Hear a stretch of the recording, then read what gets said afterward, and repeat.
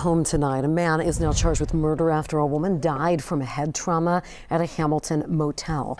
Hamilton police found 48-year-old Yolanda Wilson dead at the Cove Motel Saturday evening. The police report says video shows Wilson and Marlo Matthews went into a room the night before, then Matthews left at 3 in the morning. Police say no one else came in or left in that time before they found her body. Matthews is expected in court next week. Also tonight, a